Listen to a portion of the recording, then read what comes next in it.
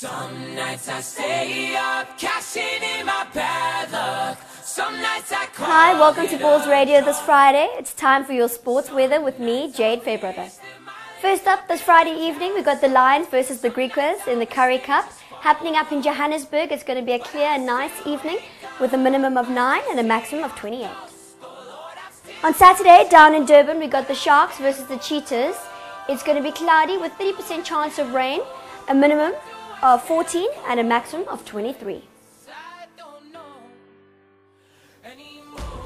The big one down in Cape Town on Saturday evening, it's Western Province versus the Bulls, the North-South derby. It's going to be chilly but no rain with a minimum of 9 and a maximum of 12.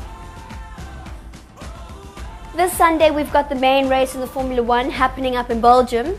It's going to be 30% chance of rain, cloudy weather with a minimum of 12 and a maximum of 19 degrees. Moving on to football now, we've got Manchester City against QPR happening in Manchester. It's going to be a clear and sunny day with a minimum of 15 degrees and a maximum of 19. And on Sunday, Liverpool versus Arsenal happening in Anfield. It's also going to be a clear and sunny day with a minimum of 12 degrees and a maximum of 20. And then Southampton versus Manchester United in Southampton. It's going to be sunny skies there as well with a minimum of 13 degrees and a maximum of 21.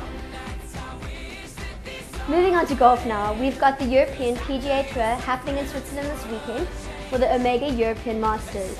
Saturday is going to see rain with a minimum of 3 and a maximum of 10 degrees. Clearing up on the Sunday for a minimum of 6 and a maximum of 16. Now for the US PGA Tour, the Deutsche Championship happening in Boston. It's going to be clear skies the entire weekend with Saturday seeing a minimum of 15 and a high of 26 degrees. Sunday with a minimum of 16 degrees and a maximum of 24. That's been your sports weather with me. Please remember to keep those votes coming in. Voting closes tonight at midnight. Otherwise, I'll see you again on Monday for your bikini weather.